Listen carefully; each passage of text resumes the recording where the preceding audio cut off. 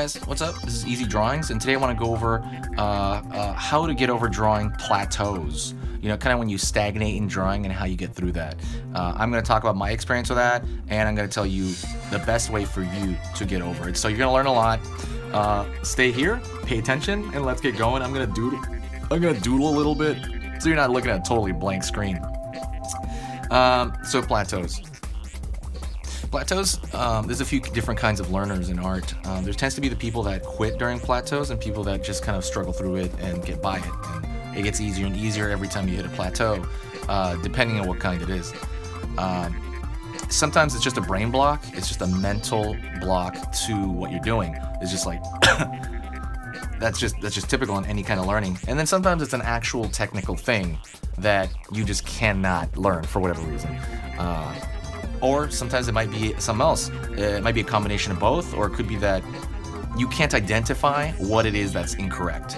You just can't see it. You're like, what's going on? What's going on? That's when you have to reach out to various people to figure that out. It could be artists that are on a higher, kind of like they're a little bit better than you, so they can identify it. It can be your peers too, your other artists that know how to identify it.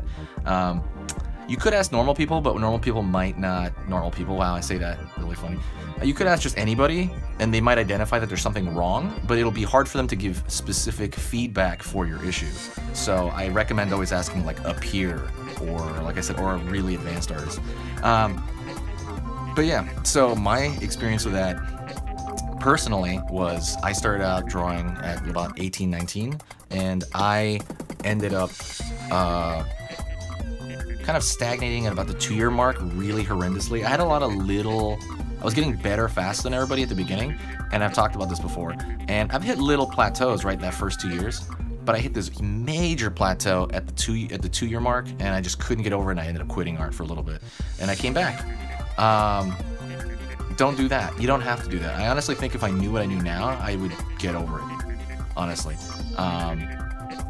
So like I said, you want to be the kind of person that rides out the storm, tries to identify what it is that you're doing incorrectly, or what it is that you need to identify, and maybe the way you're thinking about what you're doing, and just kind of work through it slowly, and it will pass. There are many plateaus, and sometimes plateaus are just hiccups. People get them now. I get them now, you know, still, and I'm at like this advanced level, and you know, I still get them. So, but like I deal with them so easily now. Now it's more like a mosquito bite kind of thing. You're just like, meh. You know, it's so easy to handle now, for me anyway. I just know that I just drill more exercises, depending on what it is, and then I try to get over it, and I get over it. But at the beginning, I understand it's very hard, and I think 80% of it is identifying that it's happening. You know, once it's occurring, you know, if you don't have like internet community or an instructor or I don't know, other artists you're around, you might have no idea that it's happening. You will have no clue that it's even occurring.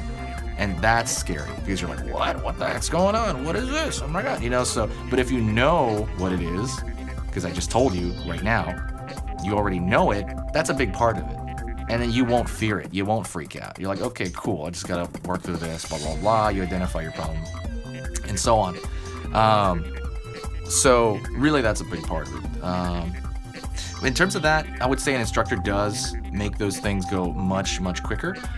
For me personally, if you ever are in this point where you can't identify what it is, just talk to me.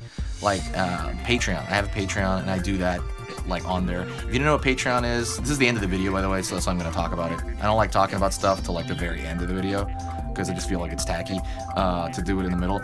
But Patreon is basically an online kind of perk. If you like my channel or you like anyone else's channel and they have one, you I guess pay a certain amount of like, I guess like a monthly fee or something like that, and you get extra perks that are not offered on the channel. So for mine, what I did was for $1, literally $1, it is you get to see the stuff that I work on privately, you know, like private commissions as they're working on it, like exercises I need to do, you know, although a lot of those are on here as well. So things that I'm currently working on. Oh, I need to work on this currently. So I'll talk about the exercises I'm doing, what I'm doing to get over it, and then I'll show kind of my results before and afterward. Almost like a vlog The other thing I do is I'll just post just straight up images pretty actively on there that I don't post anywhere else. That's for $1. $2 you get an ebook on one of the most important things ever, and that is the skull. The skull is one of the most important things you have to learn for portraiture, for drawing people in general, for cartoons, for everything.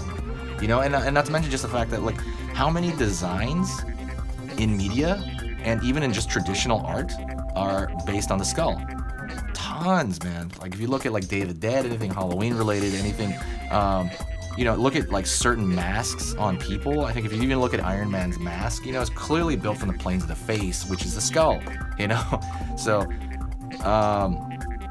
the skull is massively important. The other thing about the skull is that the skull dictates how the face will look. Like the jawline. You know, if you know what what do you call it? What are they called?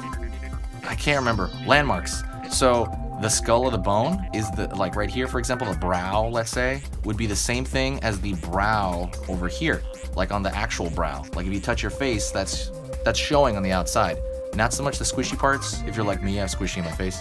But let's say the jawline, that is the skull. So knowing that will completely change how you draw portraits. Like it'll just instantly make them better. I have an ebook on that. It's about 6 or 7 pages, and it goes over the most common mistakes people make when they're trying to learn it too. So that's $2. And then I think at the highest level, I can't remember what it costs. I really don't. But I will literally at the highest level, I will kind of take in a lot of your artwork and where you're at, and I'll tell you what you need to do to get to the next level.